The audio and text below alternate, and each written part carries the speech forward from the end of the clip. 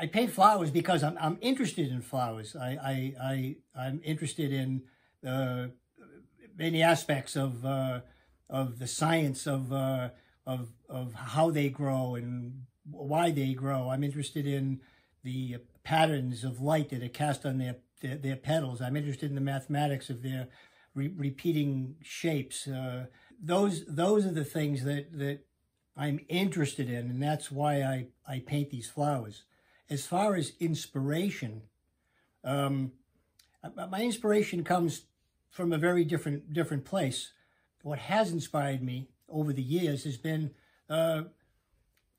examining and appreciating other artists' work. And this goes way back for me, but particularly in high school, you know, when I made my first trip to the Museum of Fine Arts in Boston, and I saw my first glimpse of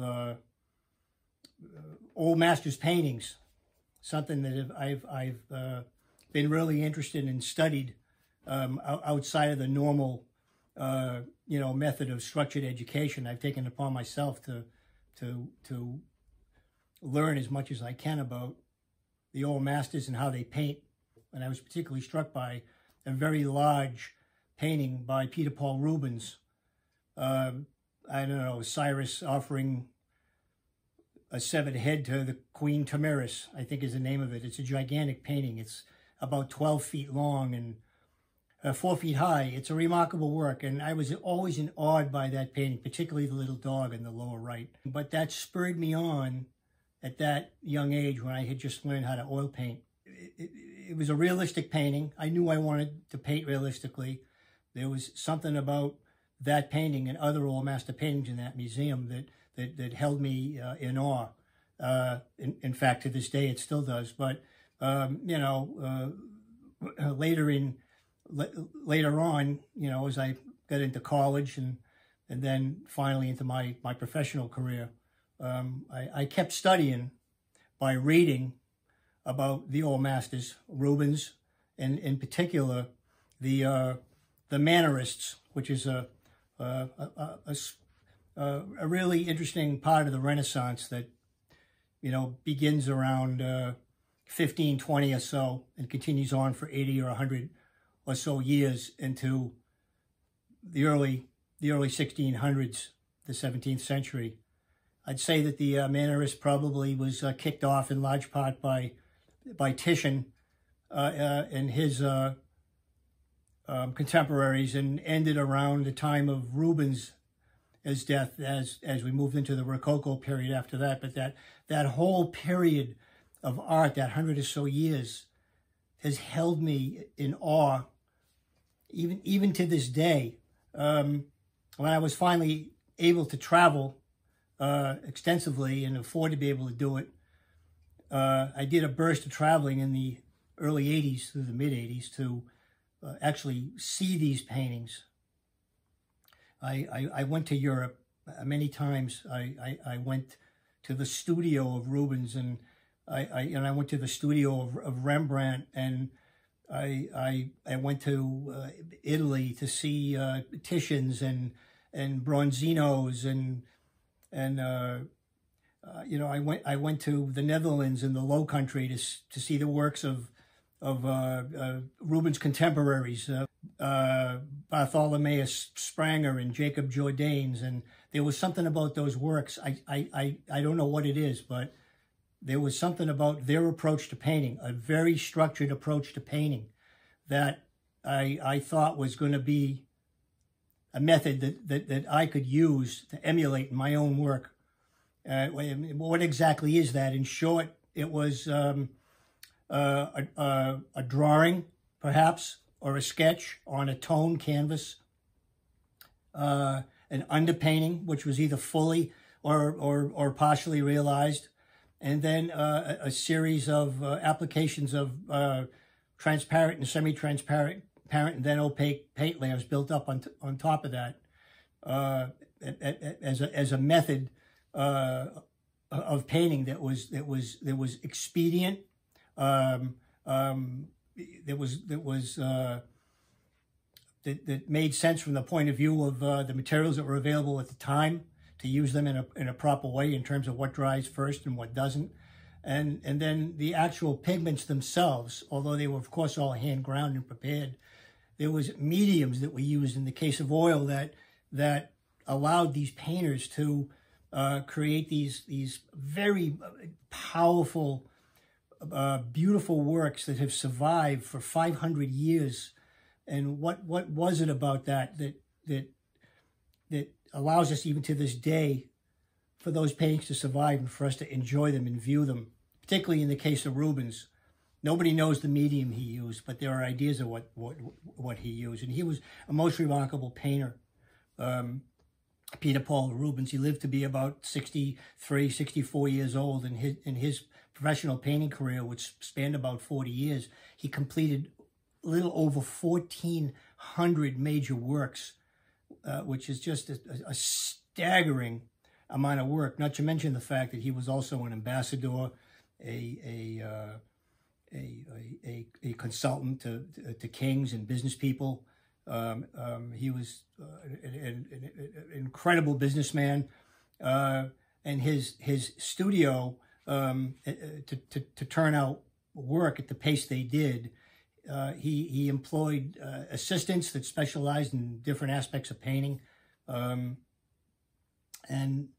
it just held my interest to the point where I had to go see as much of Rubens's work as I could, and I did. I went to Antwerp to his studio. I saw his work, retrospective of his work in Brussels, which allowed me to see not only finished paintings, but his concept work, his studies, and some of his underpaintings, which were never completed with overpaintings, and they survive to this day. And it was just absolutely beautiful, brilliant. The principles that and techniques that he used in his painting, and we'll leave aside for a moment the brilliant design and composition of his works, and just talk about the technical aspects, because that's what really interests me. I tried to glean as much knowledge as I could about Rubens's technique and his contemporaries, and exactly how they did what they did, because there isn't anything left of his secret recipes. They're long lost. But we have an idea of how he worked and what his mediums were to successfully create the paintings the way he created them. That, to this day, has brought me on a quest, a search of knowledge, and a fine-tuning of that body of knowledge to discover the technique that worked for so many of these artists to nail down design and compositional problems ahead of time, so they could solely devote their time to working out the nuances of color and color mixing. That's exactly what I do today in my own paintings. I've come up with my own structured approach to painting. I've written about it. I've had some articles published about it. I've actually written a book, which I don't know if that will ever be published, but it works for me. It allows me to work in successive stages and solve a series of problems. I'm a very organized person, so it allows me to solve a certain set of problems within the overall task of completing a major piece of work. So how do I do that? I do it the way they did it. I nail down my design and composition first. I transfer it to my panel. I create a completed underpainting, a monochrome underpainting, and then I apply a transparent and semi-transparent paints over that in successive layers in varying degrees of opacity till the painting is done, and then it's varnished. And that's pretty much exactly what they did and how they did it. The difference is they had a very limited set of palettes, mostly earth colors and a handful of some bright colors. I won't get into the technical aspects or the physical property of those pigments, but today we have a huge range of modern pigments that I've explored to develop my own palette, which is a combination of old pigments and new pigments. So I'm able to bring that all to bear on how I do what I do. So to end this rather long discussion, I just want to say that it's not so much inspiration, in my opinion, that makes their work, or all artists' work perhaps, but certainly my work, successful. I find it to be more perspiration. It's more hard work. It's just hard work and doing the same thing over and over again until you get really, really good at it. So it's maybe, 10% inspiration and 90% perspiration. That's, to me, I think Woody Allen said that. So I don't want to take that as my own. I believe Woody Allen said that about what it takes to be successful. But I think it's a very true thing, and it's what has been my kind of guiding principle for all this great many years. That's about it.